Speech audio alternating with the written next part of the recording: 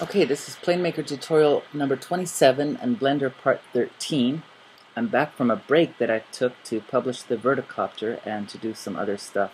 What I've also done in this time, though, I've experimented a little bit with where I want to go next with this whole tutorial business.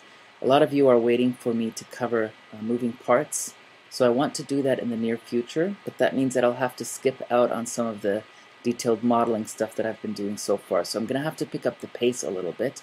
But what I'm probably going to do next is the Cockpit Instruments and how they work in 3D. How you can make 3D objects out of these 2D clickable items. And where we want to go after that is we want to make some more moving parts. For example, spinning fan blades for the turbofan engines. We've got some flexing wings. And those are some of the things I want to cover in upcoming tutorials. But for now, let's go back to Blender and continue on working on that cockpit.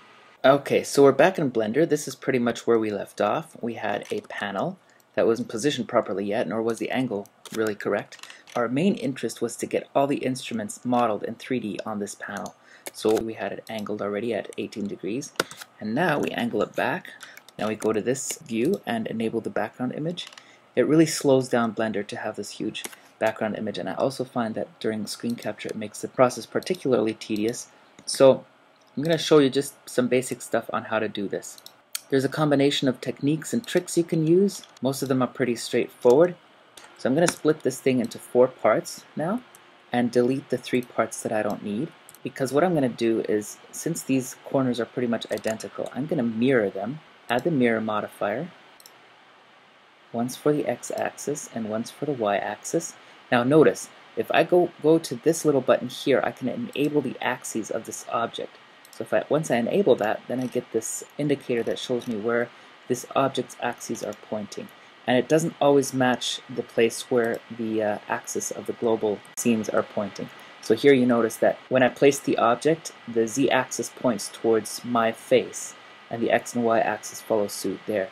In order to correct the discrepancy between the axes of this object and the axis of this entire scene, you can actually hit Ctrl A and you get a pop-up list that says you can apply object scale and rotation to object data, and then what happens is that these coordinates match the ones that are the global coordinates down here. And it's a good idea to do that because once you start animating, you really start feeling that effect.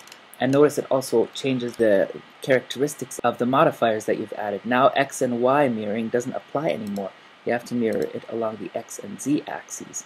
So once this is mirrored properly like this, I can use several techniques, and I'm going to disable the background image just because I can model a lot quicker this way. So I extrude the edges by 1 unit. I constrain it with the Control key, like this, and then I place the cursor on here.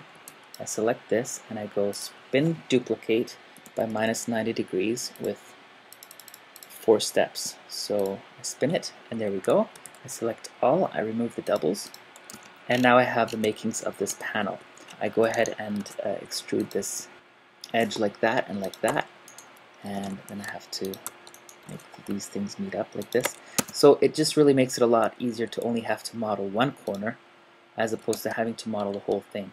And then I would drag that middle vertex that you see right here until it's on that corner or on the cusp of that corner. Then I would put the cursor to that selection and select all these guys and just resize them, making sure that my cursor is in the 3D cursor pivot mode.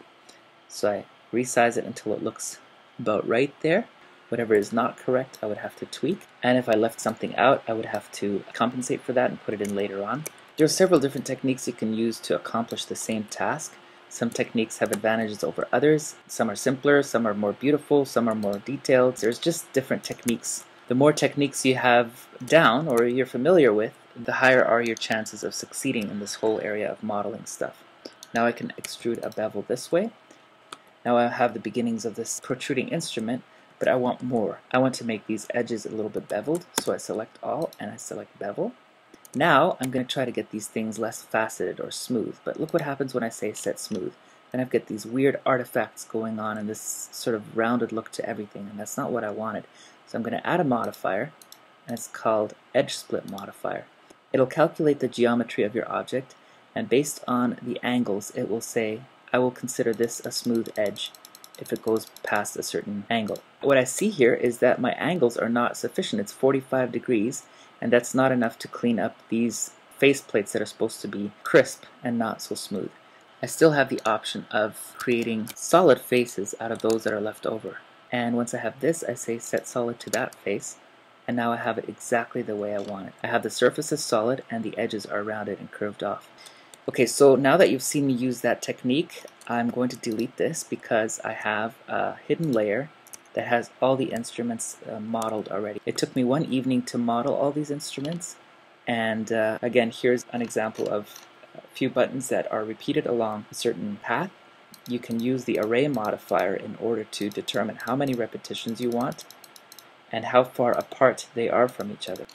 So once you have that, the other thing to take note of is the normals. I want to check that the normals are all outside if you don't want to run into visual problems in the simulator later on.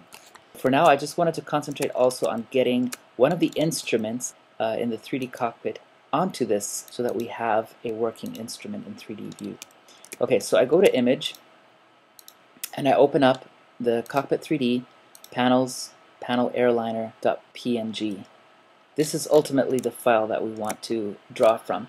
But the problem is I don't have a reference. How can I make sure that this one is lined up perfectly over top of that instrument that's supposed to be there? This was good for the background for the 2D cockpit, but now that we have a 3D cockpit, we need to have some sort of reference to know where to map this particular instrument. I can take a wild guess. I can go project from view here and move it to where I think this instrument is, but that's just not good enough if we're going to map this. So what we're going to have to do is we're going to have to go back to PlaneMaker, go to the 3D panel view, and take a snapshot of this. So on the Mac it's Command-Shift-3, and that will put a picture of this on my desktop. And now I go to Photoshop, I open up that file, and then I select it all and copy it, and then I paste it in here and position it properly. And once it's positioned properly, I have the instruments exactly where they belong. Now I export this file and use that as a reference for my skinning here in this view. So I'm going to replace this image with one that I prepared already that has these cockpit instruments already installed. So when I go and try to skin it, everything should line up properly. And I'm actually going to make a distinction in this skin. All I'm interested with this instrument is that the actual instrument lines up with what X-Plane has content in. So the rest of the instrument I want to skin with other graphics that aren't animated or that aren't really used by X-Plane. And I'm going to position that and resize it exactly so that it fits in here, which actually is running a little bit of a risk because you run the risk of distorting the content on those monitors, but we'll see how bad it is. Let's try mapping the rest. I'm going to select the inverse, and this I'm going to map across this gray surface here. So let's preview it and see how it looks. Okay, now this is really important, a really important step. We have to make sure that this texture here is going to be compatible with the Blender export script.